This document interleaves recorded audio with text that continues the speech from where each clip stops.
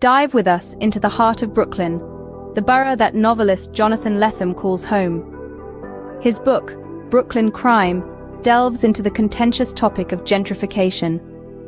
The novel, arranged in an oral history style, emerges as a vibrant mosaic of memory, community, race, and privilege.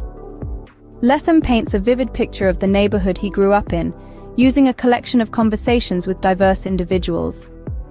It's a poignant recounting of the changes a community endures, and a powerful statement on societal shifts in contemporary Brooklyn.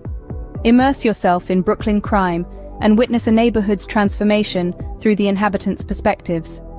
For concise, insightful book overviews, hit like, share, and subscribe.